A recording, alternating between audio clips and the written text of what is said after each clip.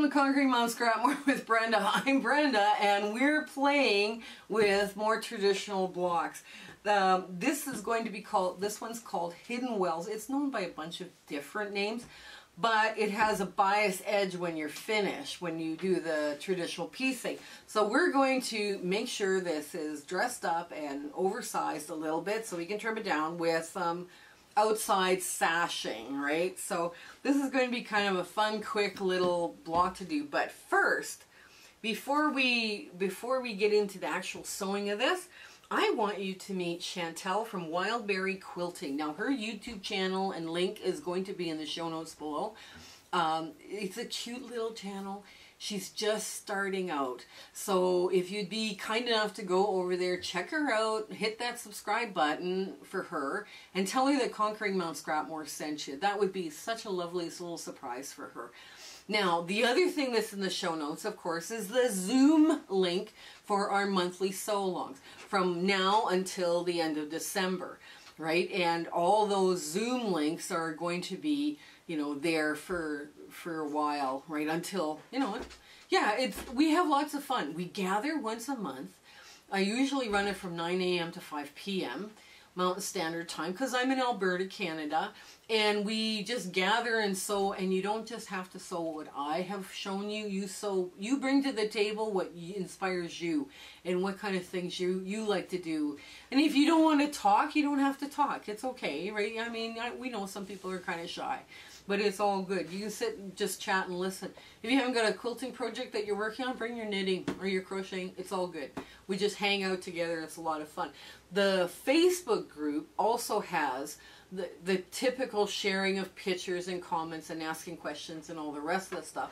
But we're also now making use of those virtual rooms for a 24/7 virtual sew date for anybody that's part of that Facebook group. There's also a lady that is starting a scrap exchange for the potato chip block. And that's up on the featured part of the Facebook group, so you can go check that out if it's still there, or if she's called it an end or whatever. But they're going to have they have my blessing. I am not getting involved with that, but they have my blessing, and hopefully they'll have a lot of fun doing that. So come on in, let's get to this fun sewing. Okay, so this is Hidden Well. So what we do is we take 3 very bright, you know, with the fabric strips, right? I mean, I've got some, you know, crazy check going on here, little prints, and then kind of it looks like a stripe curve thing. So what we're going to do, the first thing we're going to do, you always do the hardest part first, is you sew them together with a scant 1/4 inch. Very simple. Now I'm going to put the orange in the middle, because I think that would work best. Okay. There we go. And these are from 2.5 strips that I had laying around from leftover jelly roll. And I do have a leader ender project today that's a little different, but it'll be fine.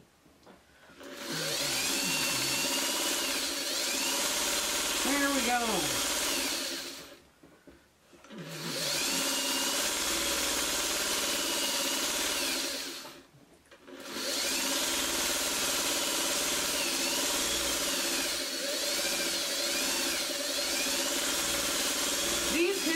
Blocks are so nice to work with in a way, because, you know, like, it's whatever colors you're working in, right? Like, whatever you got left over, you can basically kind of put them together and be done. Now, there we go. I'm going to pull that up. Okay. I'm going to run a little leader ender through just so I can move out some stuff here. Okay. Yeah, leader enders are nice to have as a side project. We're still working on, when this is being filmed, I am still working on Orphan Block Challenge. I've learned a lot from that Orphan Block Challenge, so now you can finger press this very quick. Okay. That's kind of loud colors, aren't it? But it works. It works.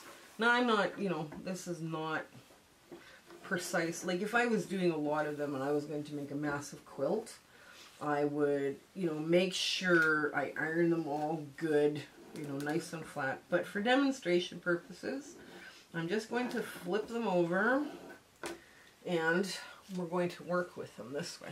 So now once we've got them sewn flat, I don't have, because of my sewing machine and the feed dogs and the way the foot sits on the feed dogs, I don't have problems with curving edges, right? I don't have problems with the curving edges because I have, this works very well for me.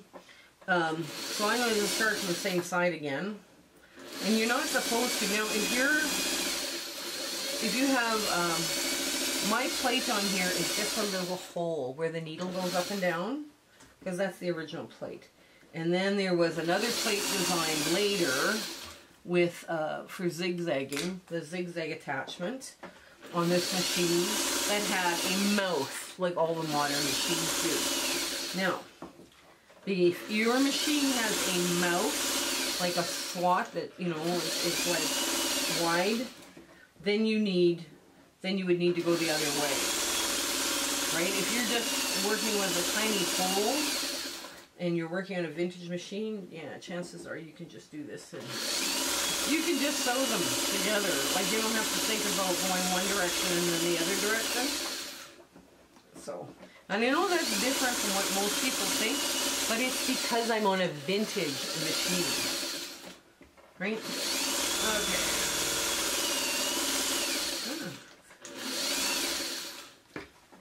Oh, okay.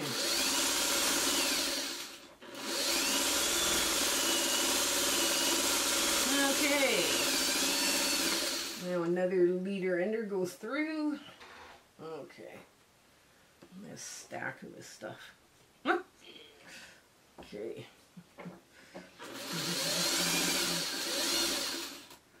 Here.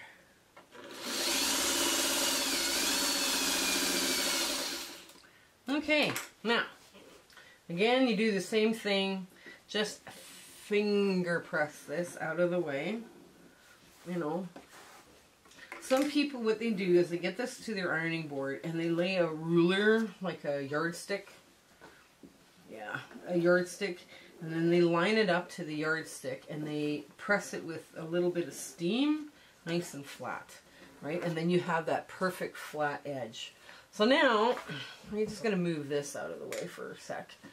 And I'm going to get rid of this design board, because we're going to do some cutting. So now,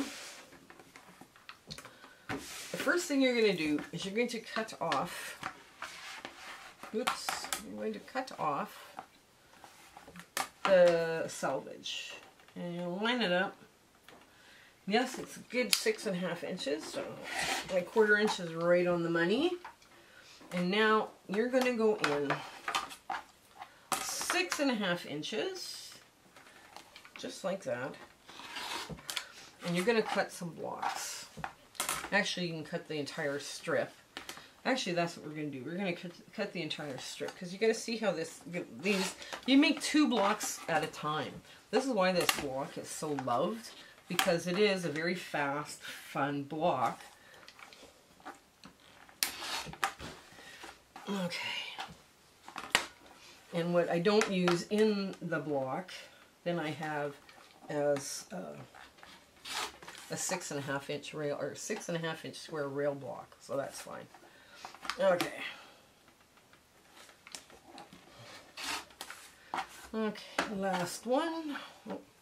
Yeah, so I'm going to get another one. Okay, that's 6. That's okay. And this, I'm just going to leave that together for now. Oops, not throw it on the floor. Oh well, it can stay there for now. Okay, so you're going to take this and put it on point. And you're going to go from point to point and cut like that. Okay? So you're going to make 2 piles of these until you have, and you're always going to start with the green on top. Okay? There, and there,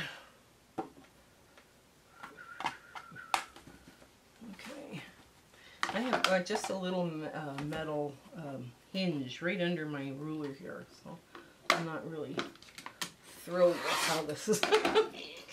Oops, that goes like this. And that goes like, oh, that's, I did it, cut them wrong. Oh no. Wait a minute, did I cut it like this? Yes, I did.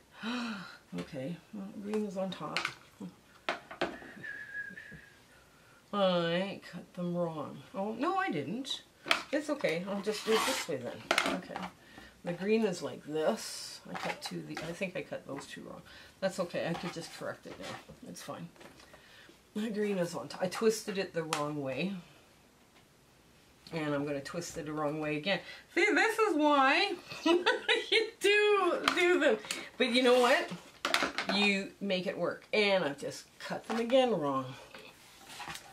This is why you end up with a bunch of different blocks. Okay, this must end up like this. Where this is, okay, yeah, all right. So I cut 2 wrong, and I cut in the other 4 correctly. I got 6 off that strip. Okay, so like this, and like this. I will make a block out of these. Don't worry about it. I won't waste those. But I'm going to show you what we're going to do with these. So what we're going to do, not everybody does this right. And this is where you have a bunch of people going, oh no, she cut it wrong again. So when you're sewing them, that's how you're going to sew them. Okay? Now the green one will look very different, but it all came up out of the same strip, right? So you get this all lined up, nice and neat. Okay. And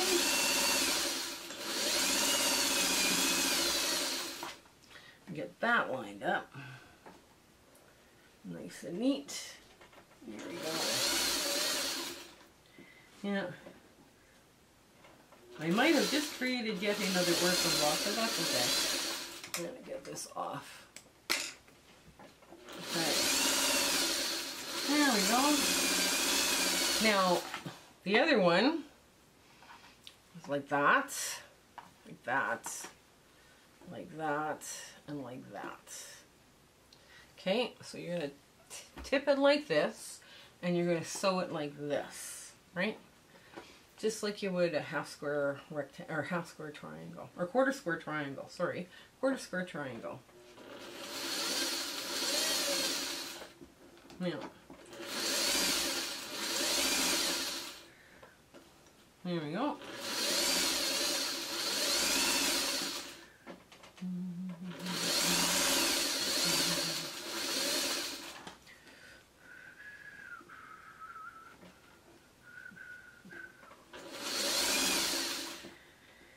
Okay, and we will get this lined up. Here we go.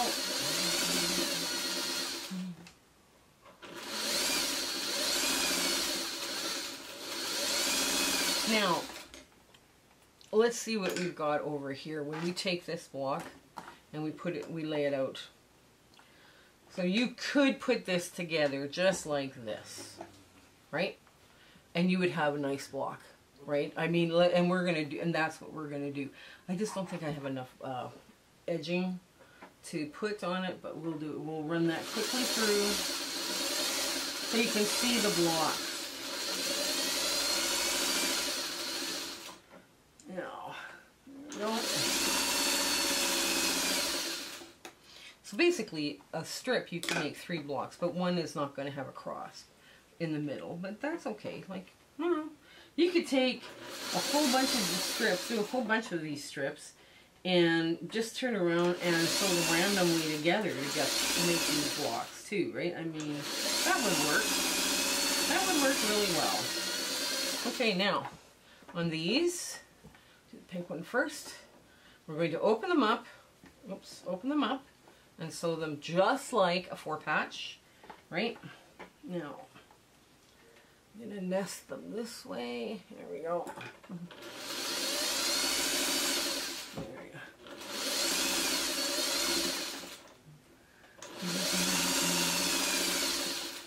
Now we've get to the middle,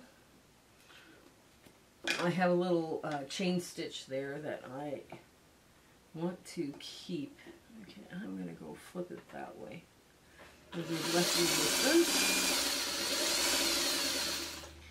Okay, so I have a little chain there that I want to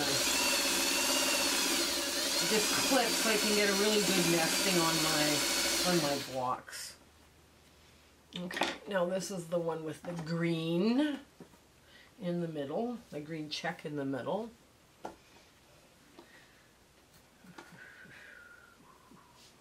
There we go. Okay.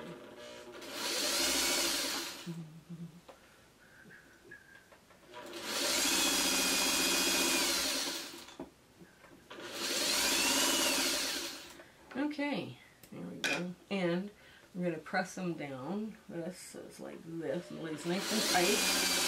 There.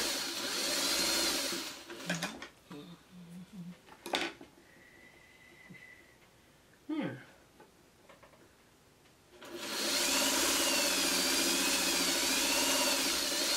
So when you're doing this, okay, I'm going to show you this block next. Okay, so this block goes together like this. If I cut all three, like I cut 3 wrong and then I cut 3 the other way, I could still make this block. I would still have a block I could make, right? So you don't have to, if you're going to mix them all up, you just mix them up, right? You don't have to, don't be so precise. Don't like start fretting about, well, they all have to have crosses in the middle. No, they don't. No, they do not. And I'm just going to snip that now while I'm thinking about it. And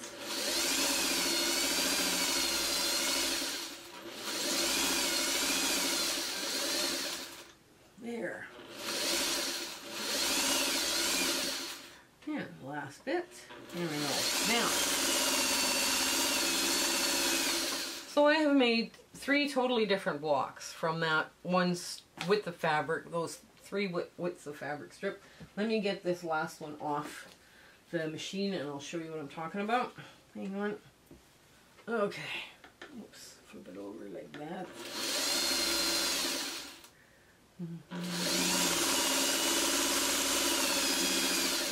There. Now. So, and they are all cute. Basically they're all cute little blocks, right? I'm only going to take one to show you how to do this. You're going to take this and you're going to square this up best you can just by trimming off those dodgers. Now you can trim them off with a ruler if you want, or you can snip them with a scissor. It's up to you. The scissor for me, because I'm not doing hundreds of these, probably a little faster. So, and I tend to go a little deep at an angle when I'm snipping, so that's okay too. Now, on the back, they swirl. These will swirl, so you want to press that open. And what happens is this will lie flat, these will lie flat. Now, the only problem with this block, because it is cute, it is just adorable, this is all biased edge, right? So, we can either, you know, straight stitch around it, or we can put sashing around this block, right? Because right now, this block measures 8 inches unfinished, right?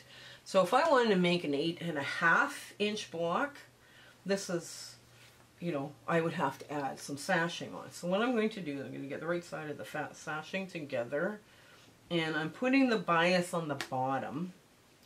Right, so this goes face down. There we go. There. And I'm just going to lay this down. And I'm not pulling, I'm just steering. That's all I'm doing. I'm not doing anything weird, funky, anything like that. I will get to the end and snip just like so. Okay. And run another leader ender through. And some cute little cotton things, cotton blocks that I found, and they're all almost the same size, so I'm cheating a little bit with sashing, but that's okay. Okay. So this, now I'm just going to gently push this up, and I'm not stretching this. Okay, so now we take the next one and we lay it across, line it up so it's at the top, and line it down. No pulling, no easing, mostly steering. That's the action you're looking for, is the steering action. Okay. There we go. There. Okay, get another one of these leader enders. There.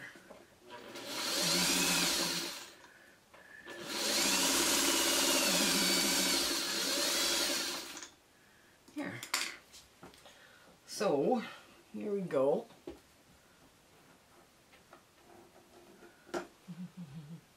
Now, we're going to take this and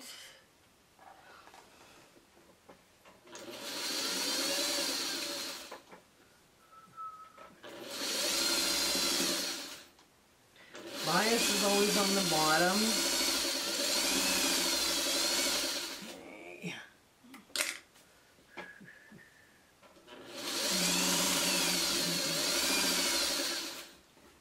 And now we flip that up out of the way. And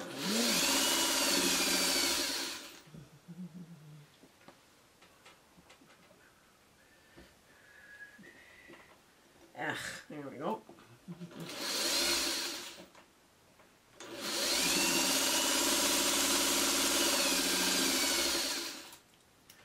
Okay, last side. These leader enders are a little bit longer than I'd like, but oh well. It's something I gotta get, it's a chore I gotta get done, so. Putting sashing on, and I don't have any more 4 patches cut, so. I'm gonna be watching that for a while. So many of those blocks. Oh my goodness. Okay. Okay. And that's what you have left, and that can go in your 1.5 inch strip. Or you stringed in, oh, and I'm out of bobbin. Oh well, we knew that was happening to today. I'm out of bobbin. At least I didn't go miles and miles and miles of chain piecing. I found out I was at the end. I'm just going to sweep that out. At the end of the day here today, I'm going to wash this brush out. Because this brush probably needs a good wash. Good wipe down. Now I have my stitches set really high. That's why I'm getting away with red and blue thread on white. So I can set my machine to make 30 stitches an inch. And then we have no, you can't see the stitches. You can't see the stitches that are being made. Okay, so here we go with that. And one more.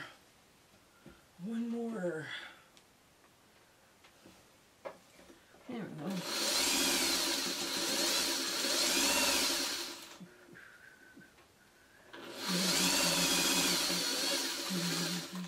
There, oops, there. There we go. Now, so we'll get to our, I'm going to trim this now. This block now reads, it measures 9.5, almost 10. So what I can do now is I can trim this down to 9.5 and have it go into my orphan blocks and be part of the other normal sizes that quilt blocks are supposed to finish to. Because basically I put a coping strip around here, but what that coping strip does is stabilize our bias edge. So let's get to our ta-da moment. Okay, so our ta-da moment is with those 3 strips of width of fabric, we were able to make 1 block, 2 blocks, and the oops block. The oops block still looks great. I think it still worked. I did find some scrap fabric, some bind, and I haven't trimmed these yet to the 8.5-inch size, or 9.5-inch size that we're going to make these into, because they're just a little bit over. But this is what coping strips can do for a block, especially on bias, right? You sew it with the bias on the bottom, and then all of a sudden it looks, you know, it looks pretty good. And I did find some really adorable bunny fabric for this one. Now these are also, they look great. If you took a bunch of different strips and to make a quilt, you could make this as eclectic or as fun as you want. So I mean, you know, the fact that these two blocks, other than the fact that there's crosses, they don't even look like they came from the same strip unless you know what you're doing. So, or you were able to see this and see that they all came out of the same strip set. So I hope you give this one a try. This has been like a lot of fun today. And, you know, yes, you do, if you make mistakes, you just keep going with it. You do something else with it. And they all look pretty, including the one that I oopsed on. So, I hope that you have an absolutely amazing week ahead. And until we meet again, I hope you stay well and take care. Okay? Bye! My husband and I would love to thank you for all of the amazing people that we have met along this crazy YouTube adventure that we've been having. We do free speaking engagements too, so if you're part of a guild and they're looking for, you know, people to talk and, you know, and chat with, you know, in their monthly meetings, tell them that I'm doing free ones just to help the guilds out, because it's been a tough time for the guilds as well. You know, share, like, and subscribe with your friends. You know, make sure that they're, you know, they get the word out on us. I mean, that's the best way you can do to help us out. So until we meet again, I want to thank you. Okay, goodbye.